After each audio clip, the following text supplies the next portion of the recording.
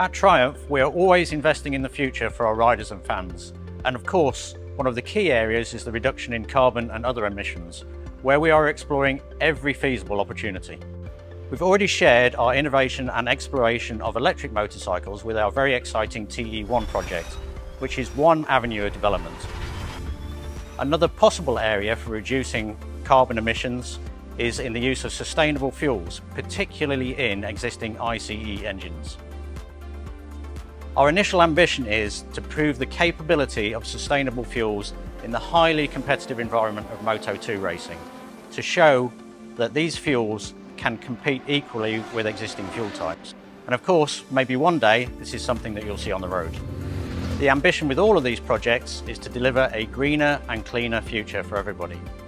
And I can tell you that everybody here at Triumph is very excited to be involved in these projects at a pivotal moment in motorcycle history.